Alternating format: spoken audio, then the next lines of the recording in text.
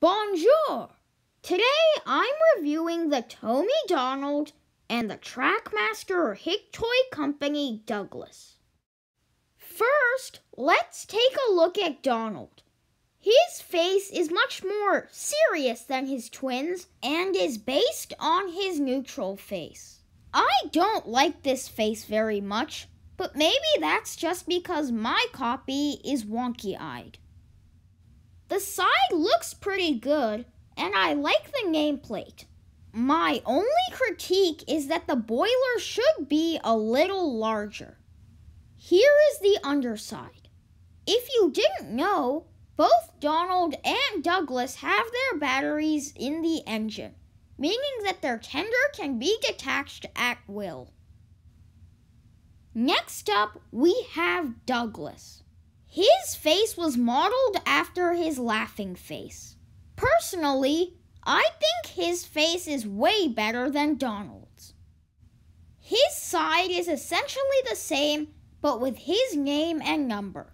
However, since my Douglas is Hick Toy Company and not Tommy, the font is a little different. All in all, these two are great models, and you should definitely pick them up, if you can find them for a decent price. I will leave you with a clip from one of my recent remakes. Donald and Douglas are twins and had arrived from Scotland to help the Fat Controller, but only one engine had been expected.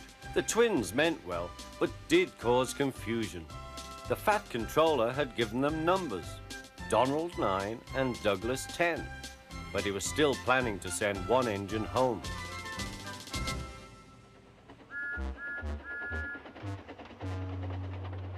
There was a brake van in the yard that had taken a dislike to Douglas.